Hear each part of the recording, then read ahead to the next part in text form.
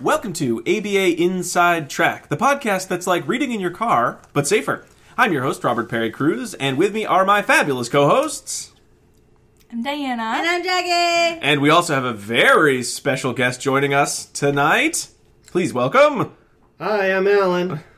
Hey, Allen. What up, Allen? Hey, Allen. So, Allen, thanks for coming to join us tonight to talk about our topic this week, which is choice. Well, thank you for inviting me. Of course. I'm glad you chose to come. You didn't say our topic of choice? Choice? Our topic of choice.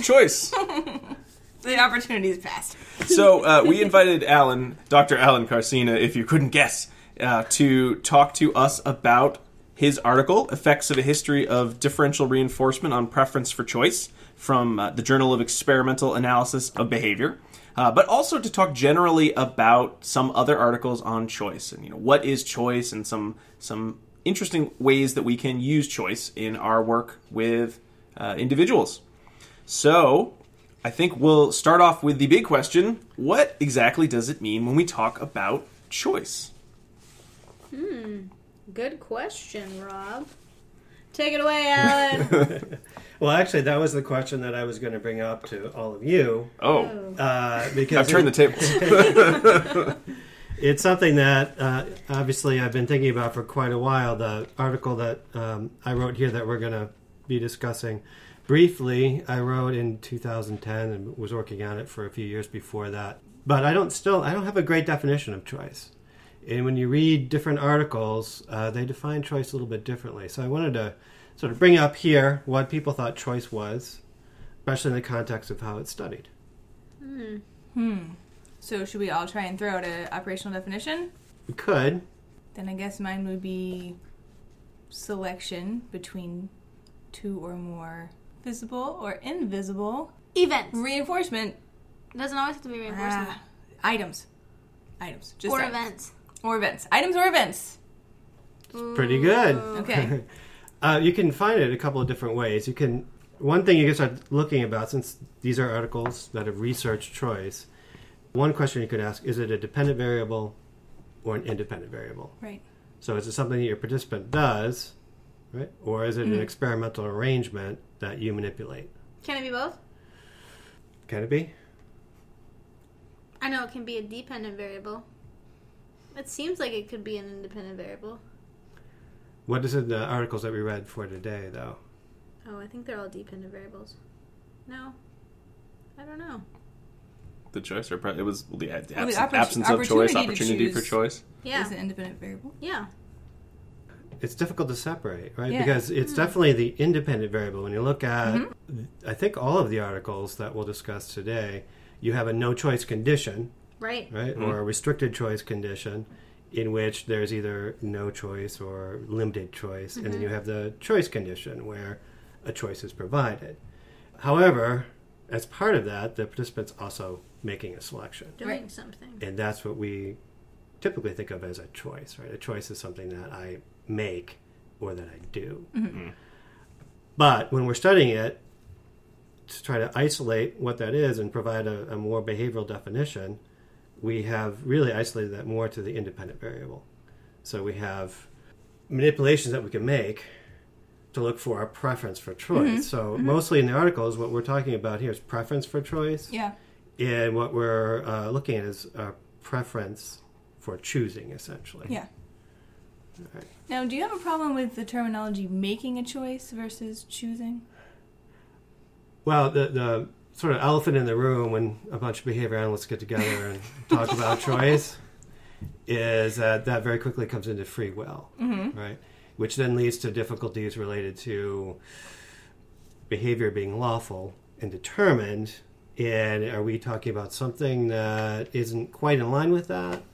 Are we talking about something that's special, or are we merely talking about selection that still can be determined? Right? Yeah. So Yeah. when you talk about it as independent variable, here's more choice, or here's an arrangement with more options, or whatever it is that they do, and here's one with less, but we prefer the one with more, then we can talk about the variables that affect our preference, right? And a number of the researchers here have already talked about, well, maybe it's something that we learn over time, that when we have more options, we get better reinforcement. So we prefer that. But it's still very hard to divorce that dependent variable part of it. And maybe when you talk about, or we talk about the Tiger article later, we could talk about an extension of that very briefly. Yeah. That kind of merges the independent variable and dependent variable together. Because there still is, even when you're selecting between the choice and no choice, there still is the act of choosing in one that's absent from the other. Right. I personally have no problem, behaviorally speaking, when thinking about selection and making a choice or choosing. To me, it fits within the way that we think about behavior. Choice is going to be determined by the terminal link, I guess one would say, right? And your preference for choice by your previous history, most likely. Yeah. Mm-hmm. Yeah, well, previous history definitely has, I think, a lot to do with our preference for choice in different situations. And, it's contextual as well. I think, there are certain situations where you might prefer to have choice, right, to have options. And others where it doesn't matter as much, and maybe even others where you actually prefer that someone make a choice for you. Mm-hmm. If you're in an unfamiliar context and you're with somebody who is very familiar, like say you're in New York City, we were talking about that earlier, and you've never been, and you're with someone who lives there, you might prefer that they actually make the choices about where you go and things you see. But that might be very different when you're in a very familiar environment. Right. And other researchers have shown that experimentally, where they showed that students would prefer therapists choosing when it led to a higher preferred stimuli than when they got a choice, which led to a lower preferred stimuli.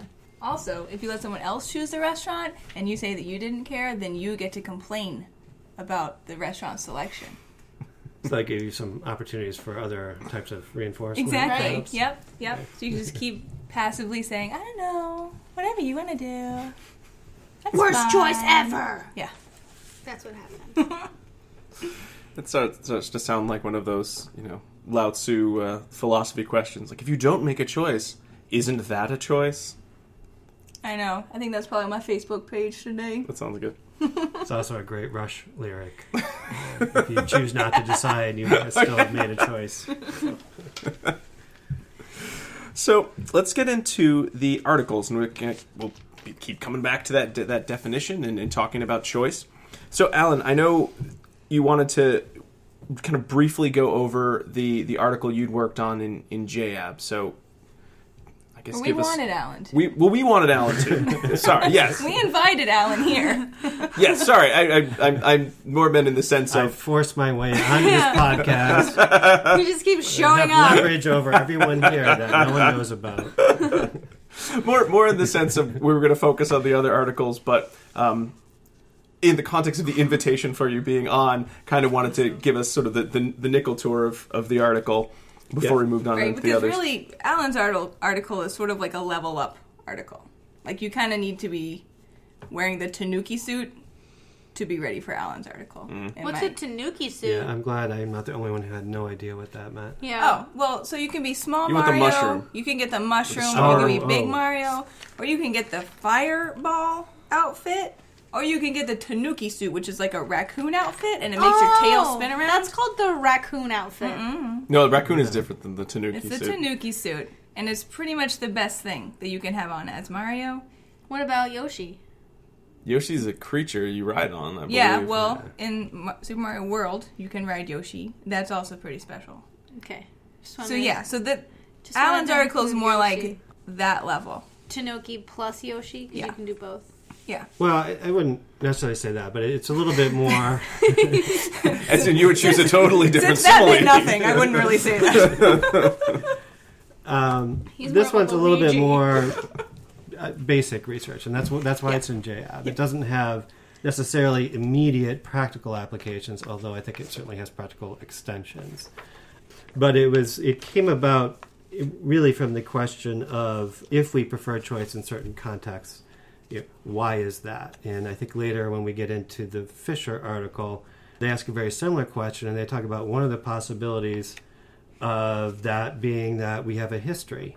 When we have choices, we get slightly better reinforcement, or at least we have more control over momentary motivating operations that affect things. Oh, okay, in this case I want this, and so it's a more potent reinforcer, right? And if you have a history of that, then even in situations where there's really no difference in outcomes, whether you have choice or not, you might still prefer the choice context. But I wanted to actually experimentally show that. So I created a computer game that had two different options. It's actually sort of modeled after the lottery. Mm-hmm. One of the questions that kind of led me to this was why people often prefer to pick their own numbers in the lottery. You're a lottery player? I'm actually not. I mean, very occasionally, when it's friend. mega jackpots, but I have played, and I've certainly seen and know people who play.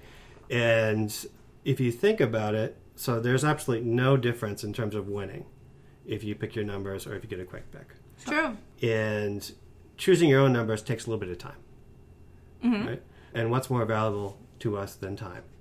Money. Right? Well, time is money. Right?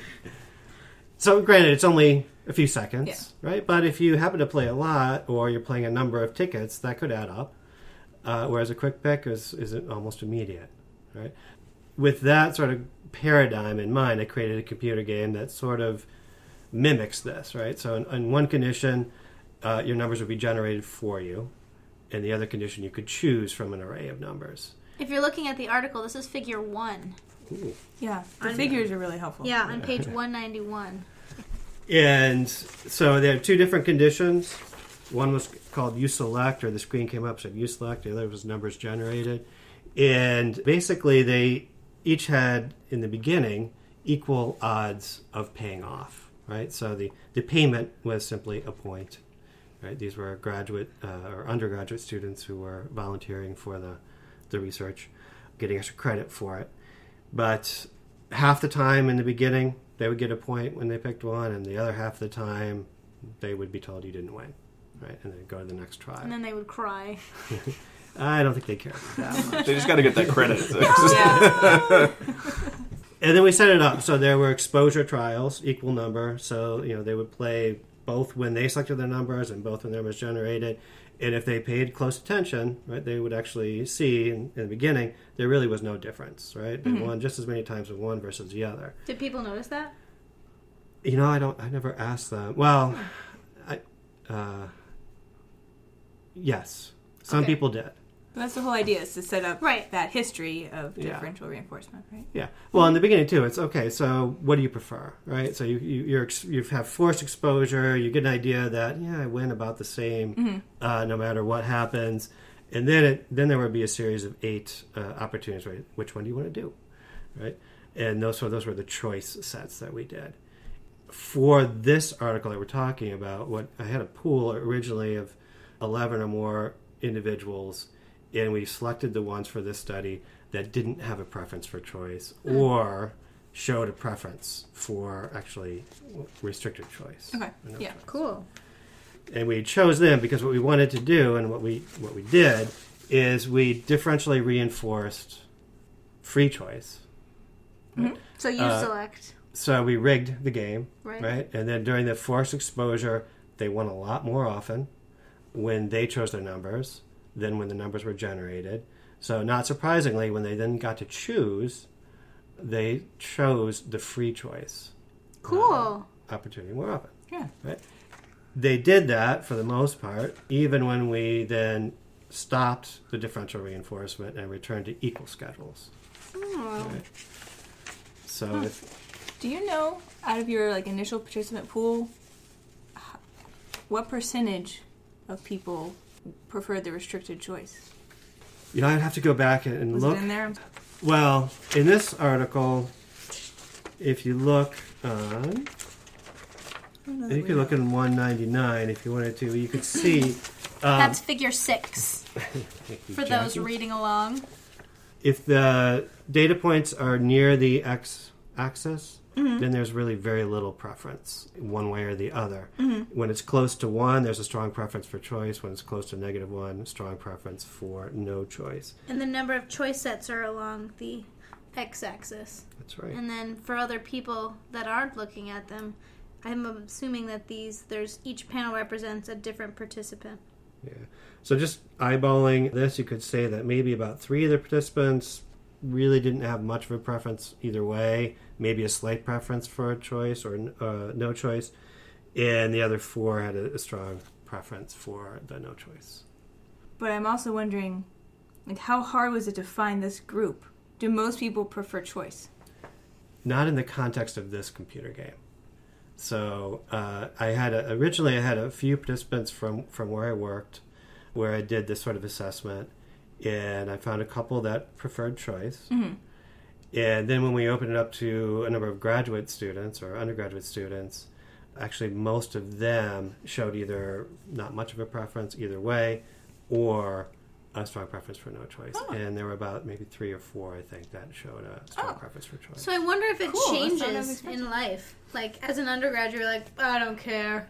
I don't need to choose. But then as you get older, you get more mature. Maybe you've been punished for trying to choose before because you're an undergraduate student. Right. Who cares what you want to do or think? Just I think it might have been just the arrangement. Like, I don't know what this person wants. I'm in here. I'm just going to hit some buttons and see what happens. It's probably that, but I like it better. It's like low stakes, They have low self-esteem, so they're like, I can't choose. It's too stressful. What is interesting to me, though, of those who did prefer choice, and again, you don't see it in this article, but we did some work with them, and it's published in another article. Some of them were very sensitive to contingencies. So when it was equal, they showed a preference for choice, but as soon as you started to change the contingencies a little bit and maybe favor no choice, they went to where the better payoff was. Mm-hmm. And then there were others who we literally had to put free choice on extinction. So they never got any reinforcement during the exposure trials or the choice trials, and put no choice on a high schedule of reinforcement before they finally changed their preference. You see that a little bit in the literature, too. There's an article by Rachel Thompson where there's an individual who just shows, the intent was to do a parametric analysis and say, okay, at what schedule will they no longer prefer choice? And she couldn't actually get to that schedule. Like, whatever she did, there's a strong preference for choice. So, Alan, do you have a citation for that article in case anyone wants to read it at home? I do, actually. So that was Rachel Thompson, Wayne Fisher, and Stephanie Contrucci. And that was done in 1998. And I think it was published in Research in Developmental Disabilities. Cool. Okay. You folks at home, readers. They want more reading. More readings. So, awesome. And again, that was an article where the participants showed a strong preference for choice that was really resistant to reinforcement contingencies up until a certain point, or at least I think they gave up at a certain point. But that's not the participants from the study that I had in JF, right? So these were all participants who really didn't show a strong preference to begin with, or actually more of a strong preference for no choice. For anyone who attempts to read this article, it's nice and easy in the beginning, but it quickly gets into the weeds. There were a lot of things I had to do to sort of try to isolate choice, and I had random ratio schedules, so I had to see what the real schedules were and so on. So I apologize for that.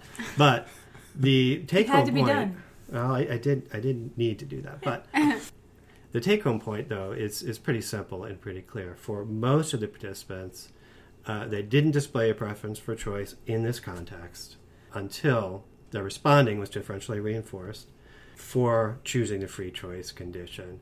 And then I believe 5 out of the 7 continued to show a preference for choice even when the outcomes were equal. And then we did a reversal for many of them and were able to change their preference by differentially reinforcing the restricted choice condition again. And for most of them then, after that, it didn't then change to preference for restricted choice, but it didn't get recaptured either. It was sort of, we didn't have much time to do many more sessions, but for most of them, it was right around really no preference either way. That's interesting. All right. So for people that want to study choice, what are some challenges that they might have if they're looking to do some research on choice? Well, one of the biggest challenges is actually isolating choice, right? And I think the articles that we read today all did it a different way. Mm-hmm. Some of the advantages that my article had was, one of the concerns you have is if you have 2 conditions and there's one that's choice and there's one that's no choice, how do you control reinforcement? Right. Right. So in the choice one, if I really get to choose between two items, then I might get a better item than in the no choice. Right. Right. Do you want to get into the different ways of doing that now, or do you want to? Well, why don't we get into the articles and we can kind of come around how Fisher and Tiger did it, and then if there are any that they missed or that you want to add to it, Alan, you can. Okay. We can do that. So. Yeah. Thank you for the summary of that. That sounds like a fun game. I always like computer game research. I did. I wrote that when it was described. I wrote fun. Well, I will share. One of the participants told an experimenter that worked on it with me, Nicole Rodriguez, who was great and awesome. Yep. Hey, Nicole.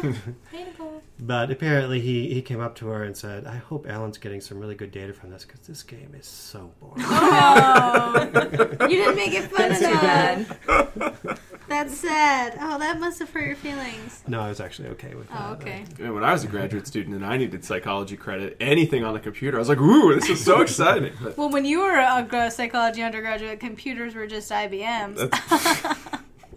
High five. Self-five. These jaded millennials, what are you going to do? So let's get into the articles. Let's start with Fisher, Thompson, Piazza, Crosland, and Gotjen from the Journal of Applied Behavior Analysis, 1997, on the relative reinforcing effects of choice and differential consequences. Jackie, you are going to lead us in this discussion, so why don't you take it away? Sure. Briefly, Fisher and his colleagues laid out two possible reasons why choice making may occur in their introduction, one of which was choice may lead to access to more preferred stimuli, and another was that choice may in itself be reinforcing. And what he found when he looked at the research was that most of the research prior to his research used a single operant paradigm arrangement. Do you call it a paradigm? It's kind of an arrangement. It's an arrangement. I love the word paradigm. I do too. I kind of wish. All the time. Me too. Am I a paradigm?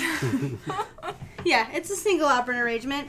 And so what he wanted to do was kind of isolate the variables of choice by using a concurrent operants arrangement and try to see, is it access to preferred stimuli or is it in itself reinforcing if the consequences are the same. 3 children participated, all with varying degrees of intellectual disabilities, and they again used the concurrent operants arrangement. The nice thing that they did, though, I love it when experimenters do the raised followed by preference assessments to identify high preferred and low preferred stimuli.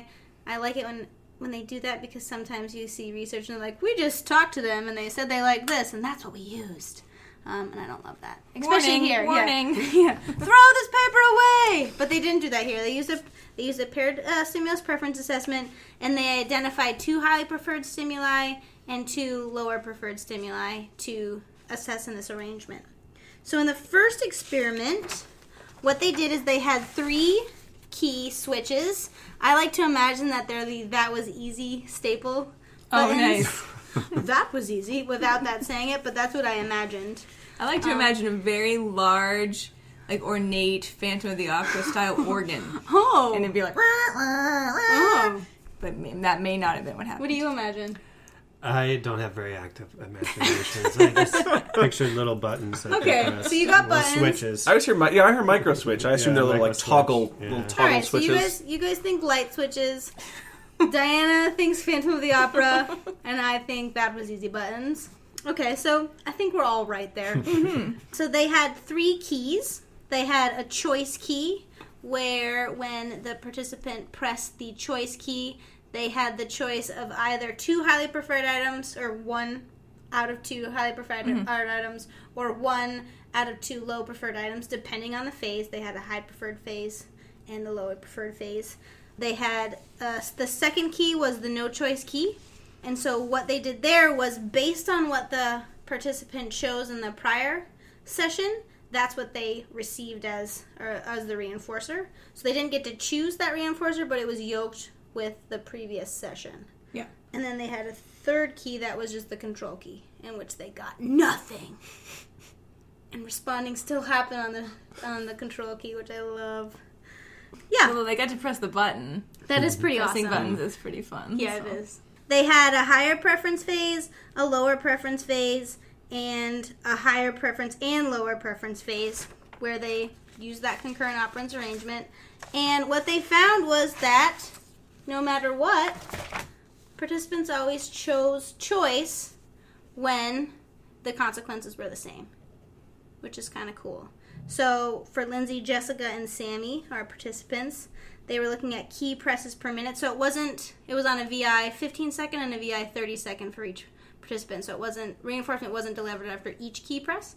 But what they saw is that for all of the phases, choice had a higher rate of key presses per minute than no choice and the control. I feel like I would have wanted to keep going. Yeah, they don't do a ton. They only do 3 sessions or so per each phase. It's pretty clear, though. It is, but what happens over time? Well, there's a couple of things, though. They're not getting the exact same thing. Right, in the no choice. They're getting what they picked previously. Right. But sometimes you don't want what you had just previously. That is true. Right. I like M&M's only some of the time. Skittles the other part of the time. You know. So, I would think that this would continue. You do? Yeah, because, why not? Right? It's one switch or another, so they don't have to work any harder, and it's always going to be a little bit better if I get to choose. That's true. You're right. Yeah, so what if you modified the lower preference stimuli to be things that are truly not preferred? Not aversive. Well, I wouldn't want to use or aversive, just so low on this your pin totem cap pole versus this ball of lint. Which one do you want? And there was is there a study point that at used which that. There was. There was when there was the bottom of my ball. purse contents. Yeah, you're right. You're right. I don't remember who did that, but it was awesome. Yeah, I thought that was. I guess this is what they expected, though, right? Right. Like people would prefer choice when the consequence is fairly similar. What I think is makes sense. Yeah, what I think is interesting is their experiment 2, where they looked at is choice in itself reinforcing. When given the choice, participants will receive access to a lower preferred stimuli versus when given no choice, the therapist will deliver a higher preferred stimuli. There you go. Which is kind of cool. So they use the concurrent operand arrangement again. And here, choice, you got the participant could choose between 2 low preferred stimuli. And the no choice, they got 50% of the time they got a high preferred stimuli, 50% of the time they got a low preferred stimuli. And there, you see a switch. You see higher key presses per minute in the no choice condition versus in the choice condition for all of the participants. And they did a really nice thing too, is they did a little reversal where then they first did, when you choose, you did the high preferred stimuli, you get a high preferred choice. Choice was high there, but then when a high preferred stimuli was followed by the no choice, responding flipped. And they could flip it on and off across multiple phases, which was pretty neat. Almost instantaneously. Yep. Once they contacted the initial contingency, right. I think. Yeah. So it's not just choice that is reinforcing. It's that history of reinforcement and what they're getting. Right. Did they turn Jessica's on and off? No. They did certainly the second phase. There's a reversal there, right? But they didn't recapture the preference for choice. They probably should have run that out a little bit. I would have, because you have that one high point. Jessica. Oh. But I think that's interesting, right? Because right. When I think they discussed this a little bit later in their discussion, they say, again, why is there a preference for choice? Maybe it's that differential reinforcement. Right. And, that's what appears to be happening here. And for Jessica, that makes a lot of sense. I've got a history here now where I choose, I get something that's a little bit better. Wait a minute, now the history is interrupted. Actually, when I choose, things get worse. So it makes sense if that's all that's going on, that after exposure to that, when she returns to the condition where it's really not very different, right. maybe she wouldn't show much of a preference. Yeah. Right? Yeah. And it's a little harder in some ways to explain the other 2 participants who right. immediately go right back and say, hey, let me choose again, even though you're still giving me good stuff when it's the no choice condition. I like how the authors describe their potential applied implications. So they said, I like it. First, it was encouraging to find that participants surrendered their option to choose when choice was correlated with decreased access to preferred stimuli. I just like that. I'm going to surrender my choice. So I think that's good, though. I think it's helpful to discriminate conditions, like Alan said earlier, about, choice isn't always beneficial if you don't know the outcome. I don't want to choose what street we're going to go down when we're in Chicago, Alan. Alan and I got lost in Chicago at 8 p.m. Oh, no. Just kept walking around the same block, basically. Just not seeing the hotel. This is pretty sad. We were so close. So many times. It was Siri again, though. Yeah. Misleading us. Don't take that turn. Yeah. Recalculating. Oh, but I think that's so important. And I think when hopefully we'll get to a point where we talk about teaching choice making. Mm-hmm. And really recognizing, the consequences and how they're different, and where choosing may be beneficial and not beneficial, I think is really important and also challenging for many of the students that we work with. Right. Even just, that's a hard skill to teach, choice making. Mm-hmm. So, for those of you who are listening to the show and would like to apply for CEs, it's time for our first secret code word. And the first secret code word of the night is pepper. P-E-P-P-E-R, pepper. Like the stuff you put on food. They found it during the Crusades. Or the Europeans found it during the Crusades. Yeah, makes your spoiled meat taste less bad. Yes, your maggoty meat will taste so much better with pepper. So the code word, pepper. So let's move on to our next article. Tiger, Hanley, and Hernandez from the Journal of Applied Behavior Analysis 2006. An evaluation of the value of choice with preschool children. And Diana, why don't you lead on? Alrighty. I'm really excited to talk about this article because I've been talking to people about this article for a long time, except I didn't actually know the authors of this article, so I was doing sort of like the American Tail version of it, where you just go somewhere out there. Mm-hmm. There's this article that I think is really cool. That's awesome. Yeah, so I was really pleased that I got to read more in depth about it. And there's actually 4 smaller studies that they did within this article, so what I'm planning to do is orient you to the arrangement of it, and then hopefully fairly quickly move through the actual findings of the different studies and those manipulations. And then give us take-home findings that you did here at your house. That's right, you know it. Woo woo! All right, so there were 6 children in this study, aged 3 to 5. 5 of them were typically developing, and 1 of them had a diagnosis of autism.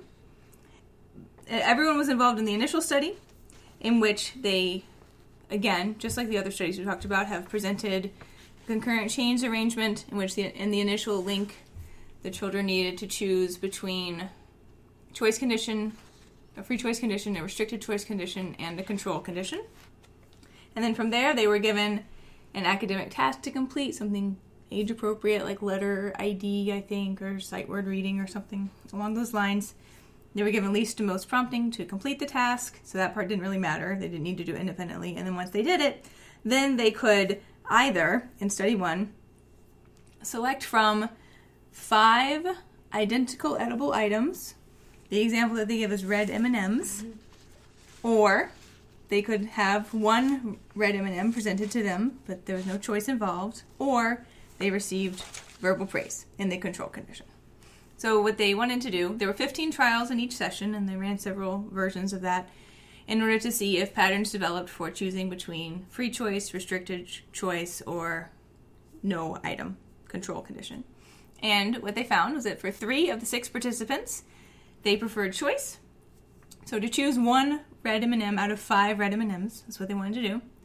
For 2 participants, they really had no preference between choice versus no choice. And then for the final participant, she still wanted the M&M, but she did not prefer to select from 5 M&Ms. She just preferred the restricted choice condition.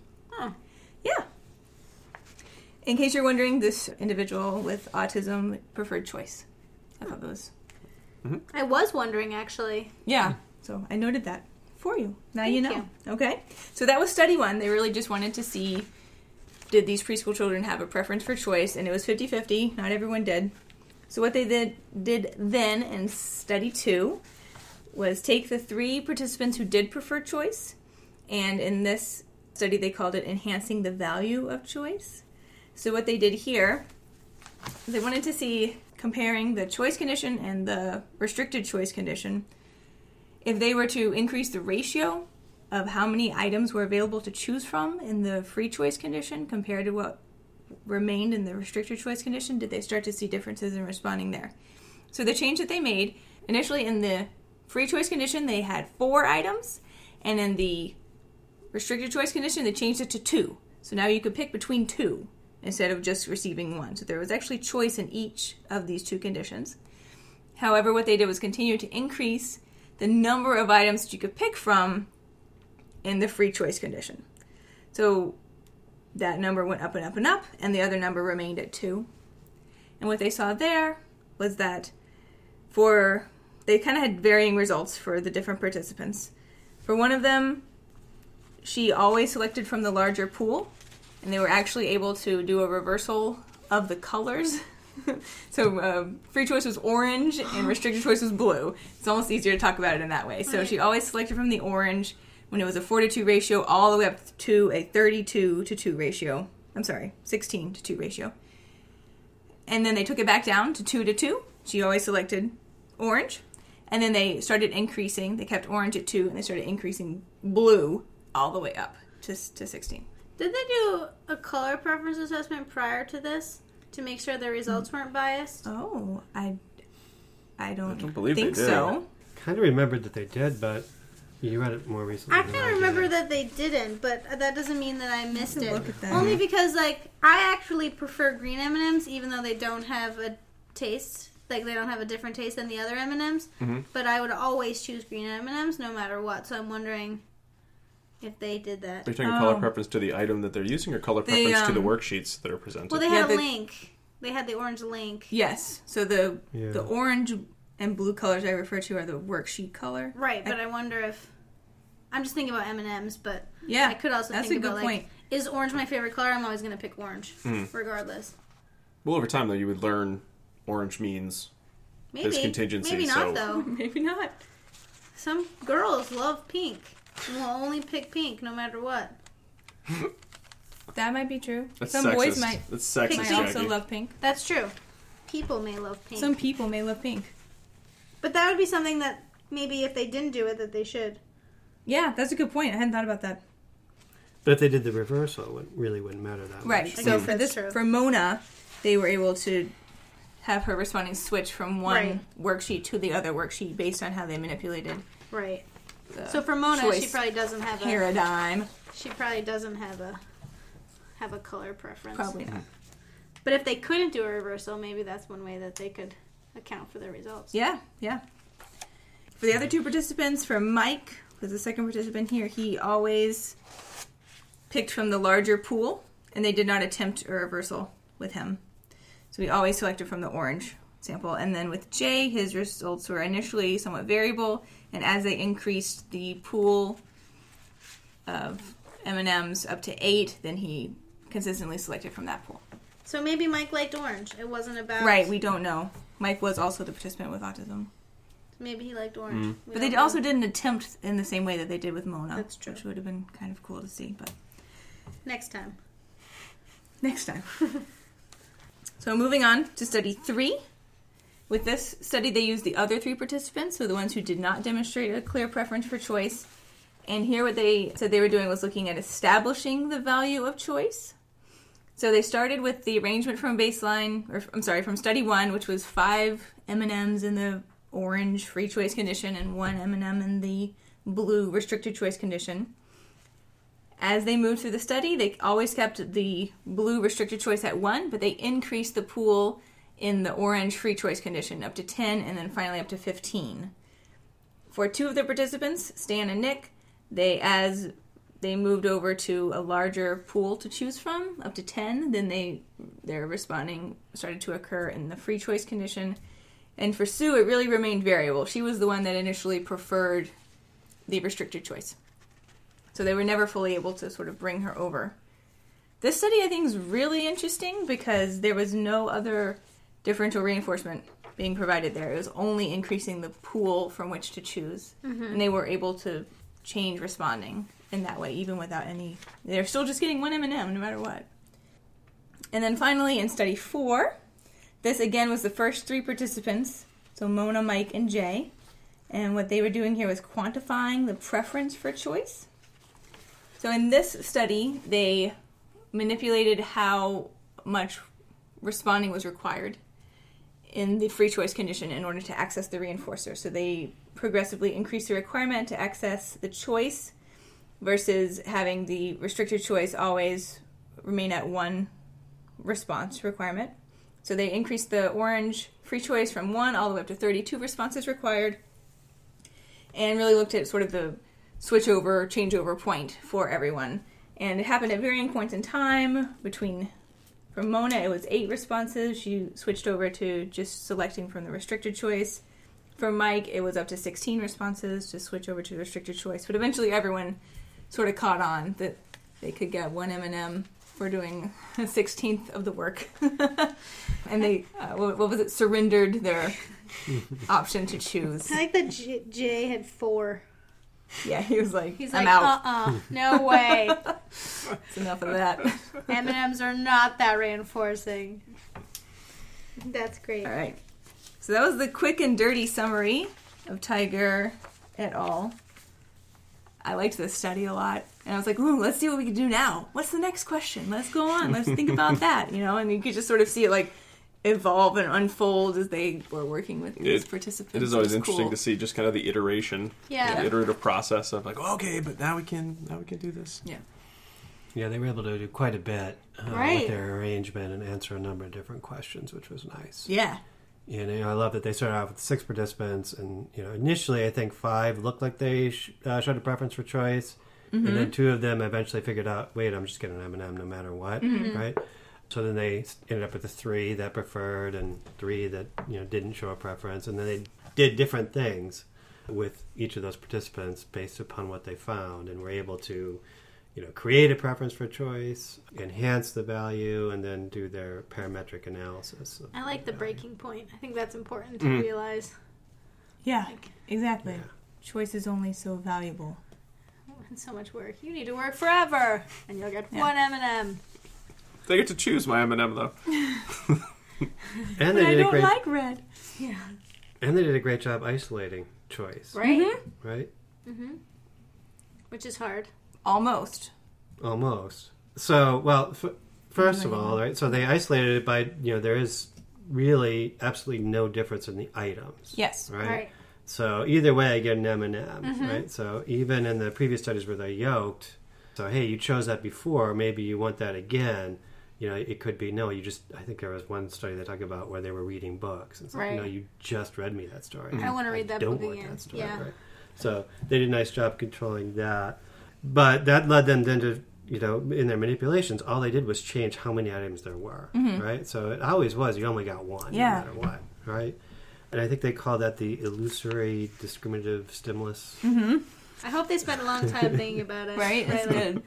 They're sitting at home and be like, what is it? Illusory. I like that title too. So they did that manipulation, and then I believe it was Schmidt, Hanley, and Layer published an article a few years later. So this was 2006, so I think theirs was 2009 also in Java.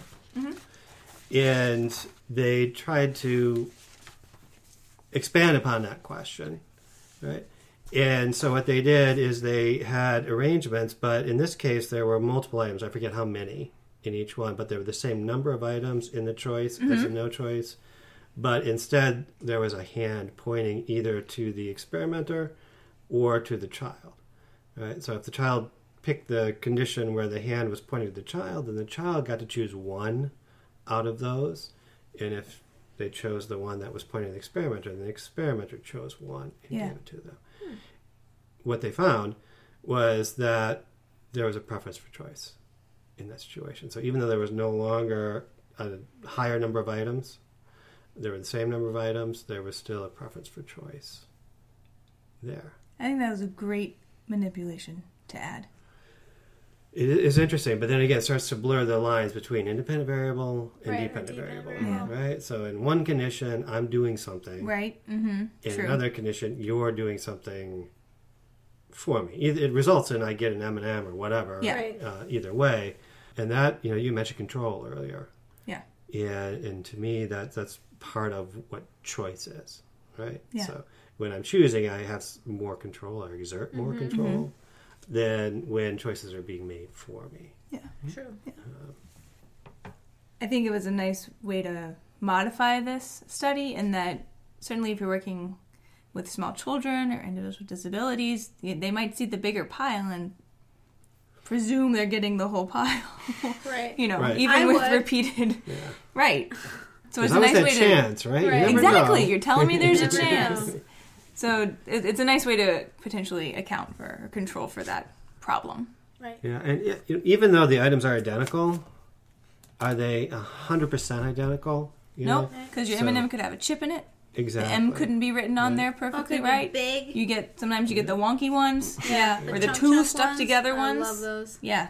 Yeah, and I'm sure that Tiger and colleagues made them as identical Yeah. as possible. Right. But He's like, oh, don't use that wonky one. Yeah, take that one out.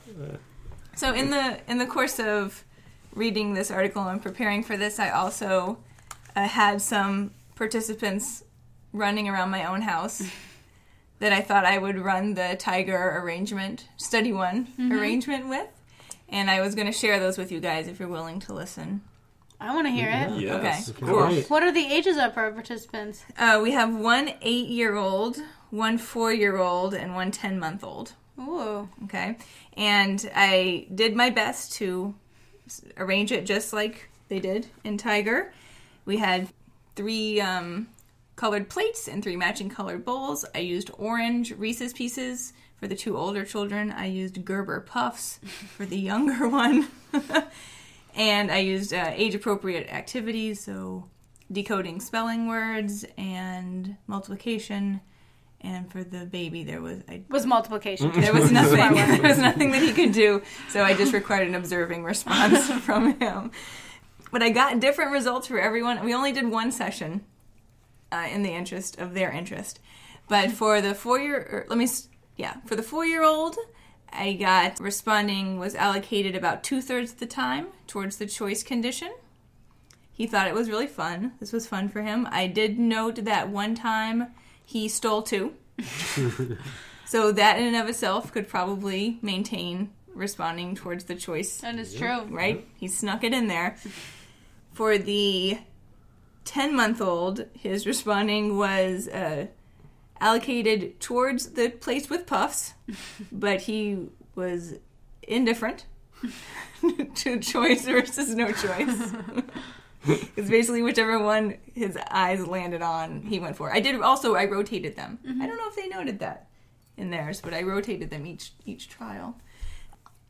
And then for the 8-year-old, who was doing the multiplication problems, initially his responding was allocated completely to the choice condition, to the point where I didn't think he was going to pick anything else at all. And then after 7 trials, he got really bored with the whole thing, picked the control condition for the remaining trials. And I asked him, I was like, oh, do you not like these Reese's Pieces or what? And he goes, no, I like them. I just got full. Basically, he just wanted to be done with the whole thing. And it was quicker to... That's smart that he can figure that out. Yeah. Well, he's a smart kid. But I also anecdotally could note that the 4-year-old and the 8-year-old, when they started the little thing, both told me, I'm going to pick the free choice bowl until it's all gone. Right? So they thought it wasn't going to refill. Interesting. Which is kind of interesting, and I feel like that makes it an entirely different thing happening there, right? Like, they didn't know for the one that had 1 in it. So the free choice had more in it, right? Right. So I'm going to pick that one 'cause that until one's they're got more gone. until they're gone. Yeah. So they were both saying, I want to do this 5 times, basically. And then when it started to refill, then that's when the 4-year-old's responding started to change, and he started to like try different ones. And then the 8-year-old's, he didn't want to do it anymore. So I don't know what that means, but I know, so I thought that was kind of cool. Basically, the baby was indifferent. The 4-year-old chose choice more often than not, and then until he didn't want to do it anymore, the 8-year-old exclusively chose choice and seemed to think it was ridiculous that you would ever not pick the choice condition. That's awesome. I know. So it's sort of like we're talking about with the undergraduate students, is preference for choice something that is learned, then possibly no longer has a reinforcing effect as one goes through life? I don't know. I just think it depends on the situation. Right. Yes. And Yeah. I mean, this one was menial, right? Like, I'm not being mean to your study, but Oh no, like the response effort was right, was it was very low. Yeah, The response and effort was low. They didn't really the have consequences weren't dire. Yeah. By any means. I did have not in this study, but in the other one that was sort of related to it, I actually did have money as a consequence. And for those participants, they seemed to pay much better attention Oh. when the consequences to the were. consequences. Yeah, Makes sense. There was a shift in their preference that corresponded to the consequences very closely, at least for one of them. Right. Not as much for the other. I also ran Tiger Study 1 with my 2 dogs. You did? Yep. And their responses were sitting, laying, and shaking hands. Nice. And they were indifferent. Oh, really? Yep, completely. Which is What cute. was your preparation? How did you... I had them on bowls. Uh-huh. So I had them away. So we do preference assessments a lot in our house. Nice. And I used the crunchy. It's like the most high preferred. They don't like it when it's not crunchy. When it's like smooth or what's that word? Crumbly. Soft. When it's smooth, they won't respond, which is awesome. It's like kibble? It's like a crappy milk bone treat. Okay, yeah. Yeah. So I had them on plates, and they were away from the plate. And usually when we do the preference assessment, I put both plates out. Right. They were different colors, but dogs are colorblind. Right. So Probably okay. But they can see different shades of... Right, that's true. And then whatever plate they put their nose on, they got the treat. Nice. But they didn't care. They didn't care. Okay. Yeah. How did the choice work in that? I gave them both plates. Oh, okay. Right? With the different colors. So first you had them... Did you have an initial link? Yeah. So first I had them test out. Okay. Both. Okay. Mm-hmm. And then we ran it. And it was... So they selected, then they did a task, and Yeah. then they accessed? Yeah. And we'll see. They didn't care. But so your choice was you gave 2 bowls. No choice was you just gave the one bowl. No, I had a plate with... I had the same thing. Mm-hmm. Plate with lots of cookies. Plate with 1 cookie. Oh, I see. Right, Yeah. but they... And whatever... They didn't eat the cookies because they know that's not allowed. But they pressed their nose on the plate. Oh, but then you would they deliver. had to sit or lie And they down had to or sit shake. or lie down or Oh, shake. and then you would just deliver from the bowl. I was just going to Right. say, how would they choose? Like, just take one, No, dog.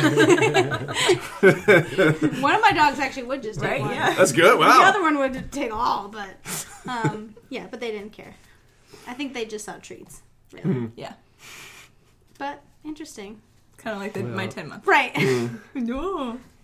But we like to do preference assessments in our house. That's with our good. dogs. That's cool. The animal research shows that pigeons and rats Have value preference? choice. Yeah. Oh. Like that was they Right. They cited did Catania in 80 1980, right? a bunch of Yeah. times. Yeah, he's done actually a few with pigeons. And then the rats was Voss and Hamzi. The year 19... It's referenced in mine, I think. 1970. Where they just had rats running down a maze, and they could go one way that actually then broke up into 2 paths, or there was one there where the path was broken. And more often than not, it's a group design, but more often than not, the rats went down the maze where they could go 1 or 2 I wonder ways. if my tasks were too easy. I'm not sure if you had more time and Maybe. desire, could look at the arrangement and figure out if yeah. there was some changes to be made. But Next time. Has it been replicated in dogs, I guess? That's true. All right. Well, now that we've had a chance to summarize the 3 articles, let's take a trip into Dissemination Station and kind of get into the bigger question of choice. How are we using choice? How do we apply choice? What do we know as a group about choice?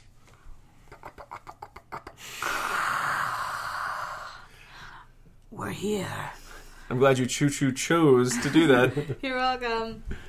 I was waiting to hear the train pull up. It's my favorite part of the podcast. I know. Been practicing. I've watched a lot of Thomas. We're gonna morning zoo it up and have like buttons we can just press. Wow. That's Oh, are you wondering? All right. So what did we learn? What do you think, Alan? What is your main take-home point?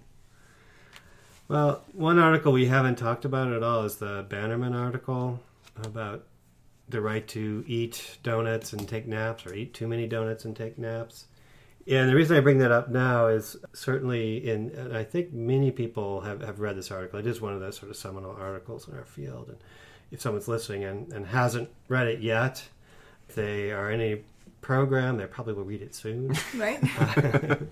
But because it talks about, our need to provide an education, but also our students' rights to sometimes make some bad choices and how we balance that. But they cite quite a bit of research that shows that choice is wonderful, right? So, hey, in this study, people had much better behavior when they were given choices. And in this study, they did much more work when they were given choices and so on. But I'm beginning to wonder if the hype on choice is maybe a little overhyped. Mm-hmm.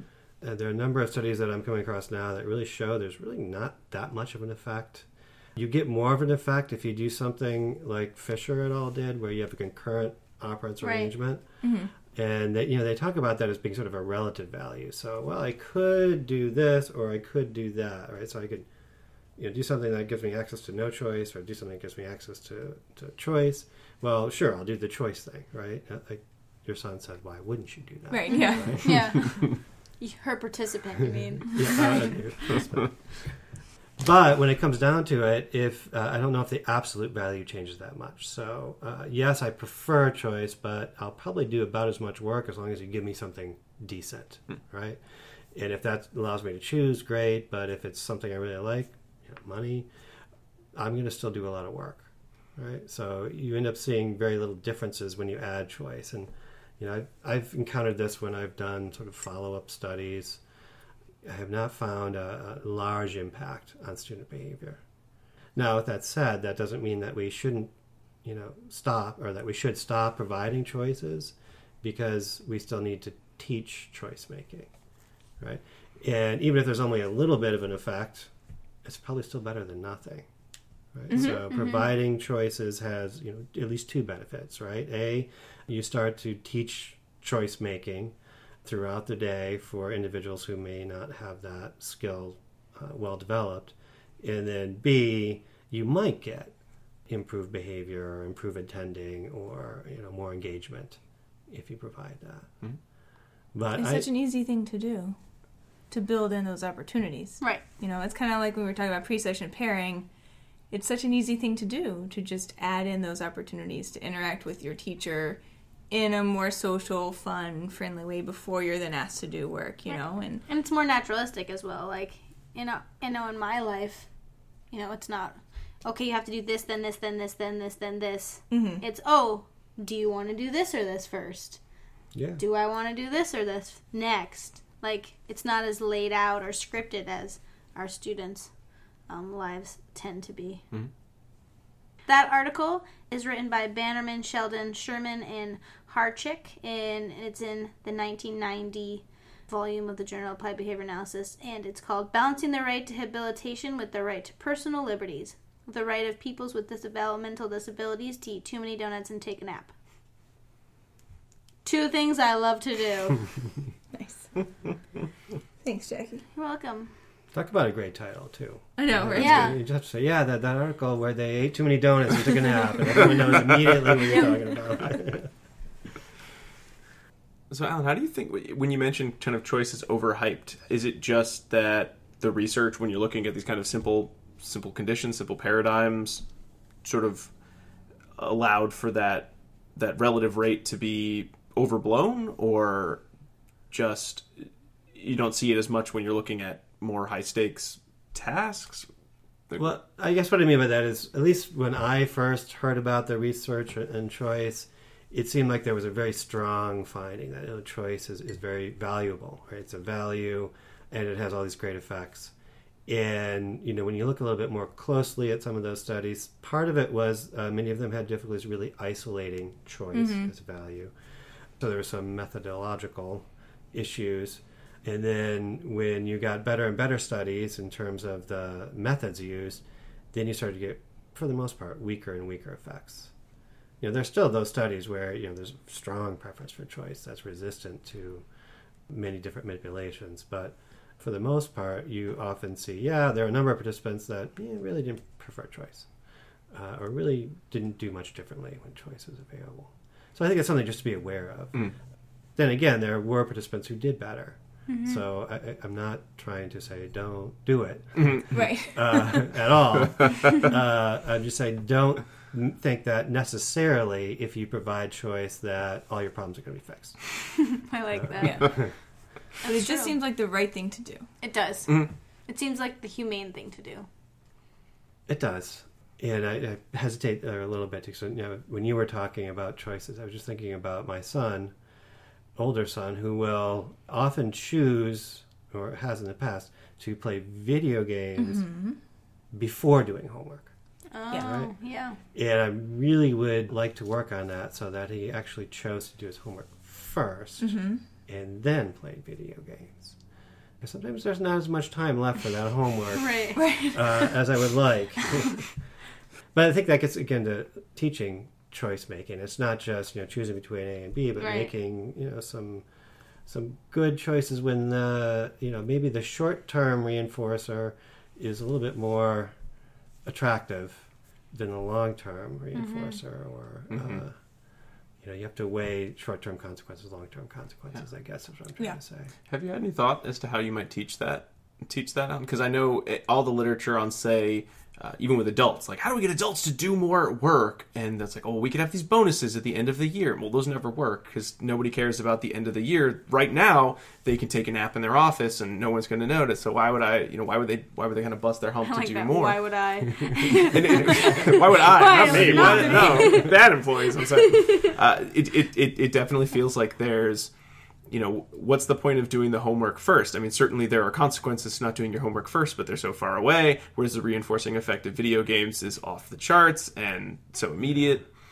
There's a number of different ways to approach that. One is you could look at the impulsivity research or discounting research that has been done and look at that as a potential treatment, right? Gradually changing reinforcement and so on. Another one that I think we often use with our children is rule-governed behavior. I could certainly tell my son, no, the rule is you do your homework, then your video games are available.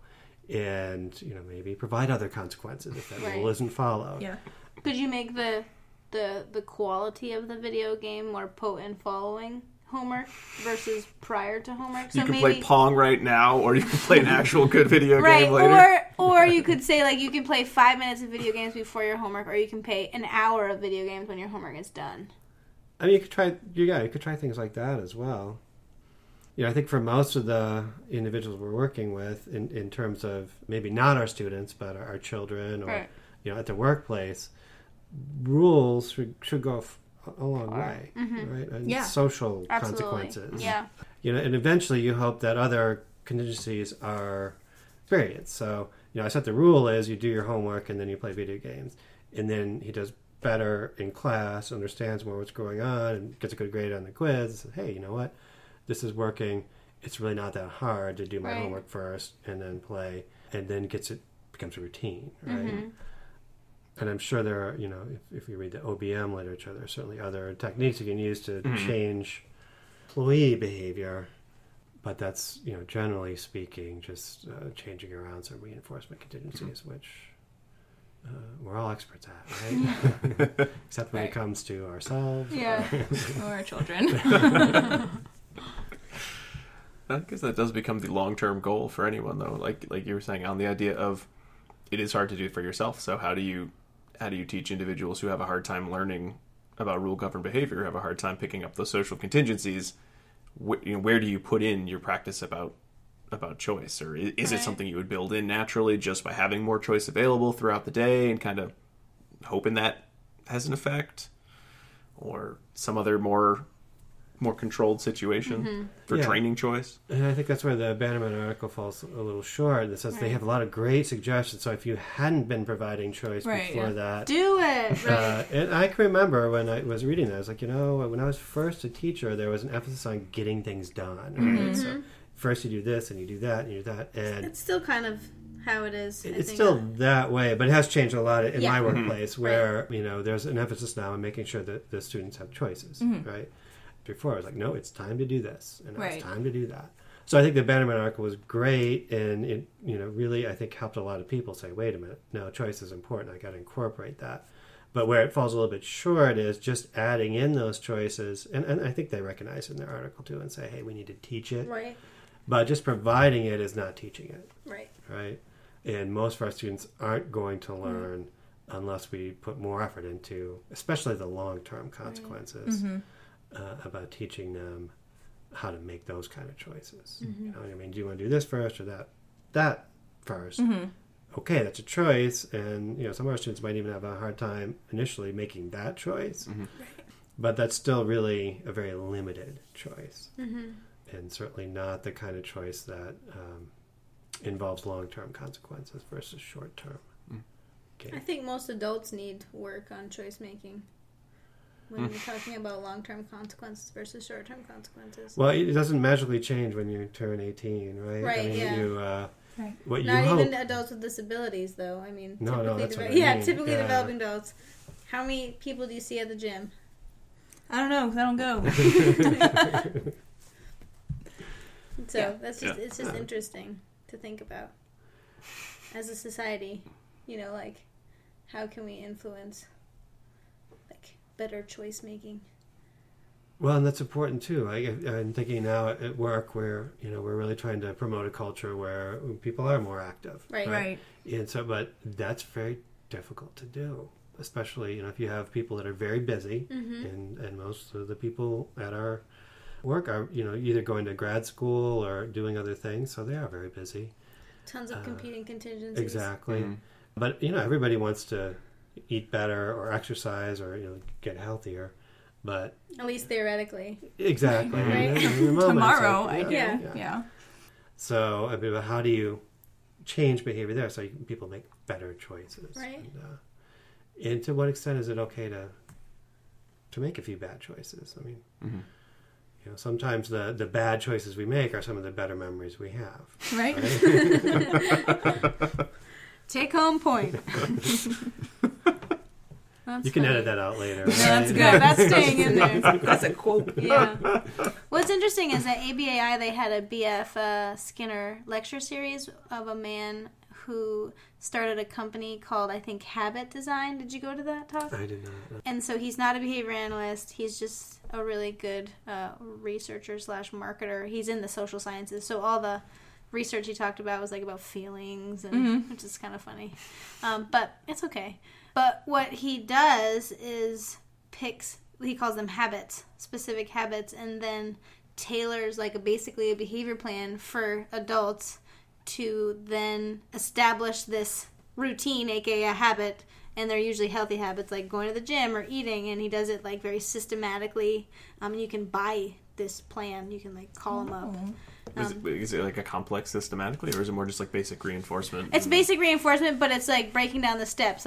Instead of going to the gym and working out every single day, you'll go one day and you'll just drive to the parking lot and then you'll leave. And then another day you'll drive to the parking lot, walk to the building. It's shaping. It's really basically shaping. But he designed this whole company around this idea of forcing people to make different choices in their lives, and he works with Google, big companies, Tag Teach. He actually brought up Tag Teach. Oh, really? Big companies, pharma. I don't know if he works with pharma. I just like that word. And it was kind of fascinating to listen to because it's something that we do on a small scale every day, but they're doing it with thousands of people. Mm-hmm. Huh. Yeah. Well, that's interesting how you get that out, because again, if it's just shaping basic reinforcement, can everybody do? I mean, it's sort of. Well, you could do this at home. Well, you could, right? But who's going to hold you accountable?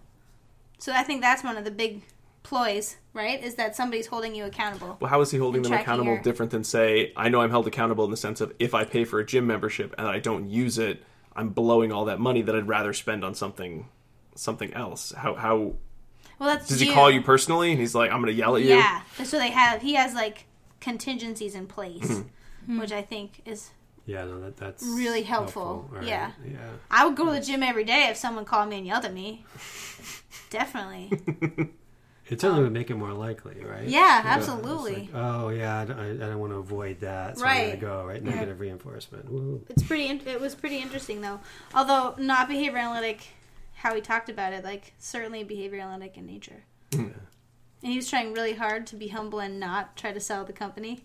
But then they sold, like, a follow-up email. And they're like, if you want a habit to... And it's like, follow this little link. Which was neat. It was very TED-talky. Our general, like, course in life, we are encountering all of these contingencies, right? But we don't necessarily think about them as I've made this choice to follow this particular path. But then when we talk about the choice literature, it's as though there are two choices being presented, and someone verbally states to us, like, this is the contingency here versus this contingency. What are you going to select? But it's all choice, like everything that we're doing, right? Or not. No, absolutely correct. I was thinking earlier, you could be a prisoner in solitary. And you still have an infinite number of choices that you could make at any time, right? What am I going to think about? I'm going to think about the past, the future, escaping, whatever. So everything you're doing is making a choice. You can look at it that way. Now, granted, even though there's an infinity of choices you can make, I think it still pales in comparison to someone who, in our situation, where there's a lot more we can do, right? But I think in some ways behaving is choosing. Yes, I agree. But at the most basic level. Yeah. But if we're going to talk about it that broadly, is it a useful way to think? That's why I still have problems defining it. Right. When I said I had issues with it earlier, I do. Yeah. Right? Because we can define it operationally, and people have, and there's different definitions out there that are pretty decent. But I don't know if it captures everything that word means in the layman's terms. Right. And maybe we're better off just, only focusing on, very operational, clearly defined, this is what choice is, and, not trying to make something more out of it than it is, and just stick with behavior. Right. Because we understand behavior to some extent, right?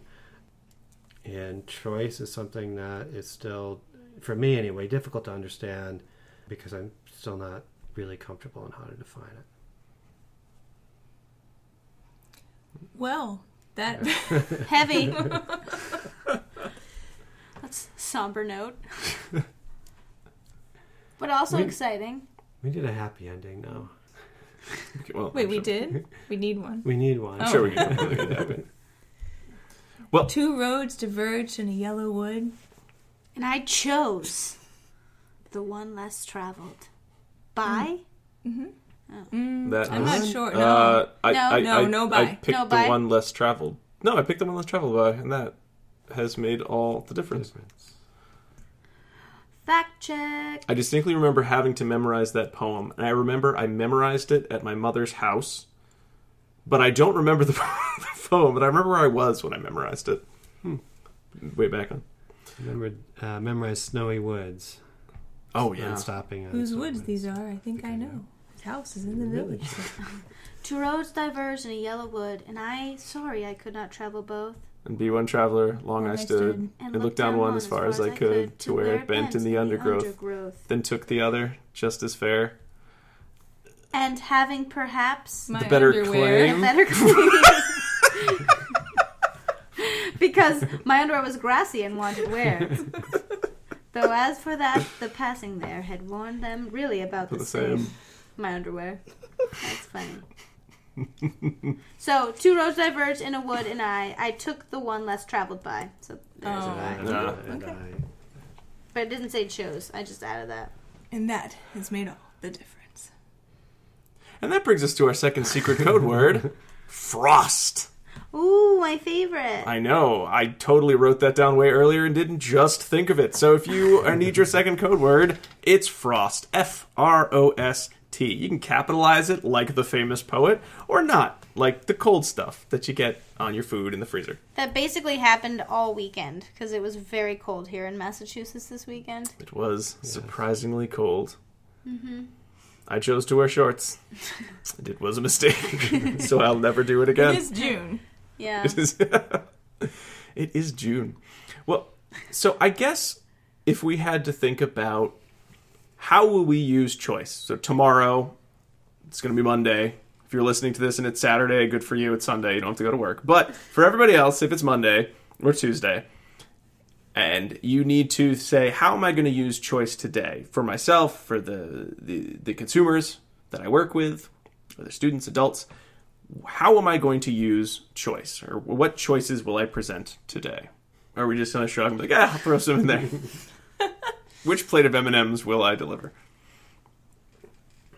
I think we've established that providing choices as far as reinforcers for individuals we work with is something that's easy to add, may or may not be ultimately beneficial as far as behavior is concerned, but seems like the right thing to do if we can, so yeah. I'm sure we will all make an effort to do that.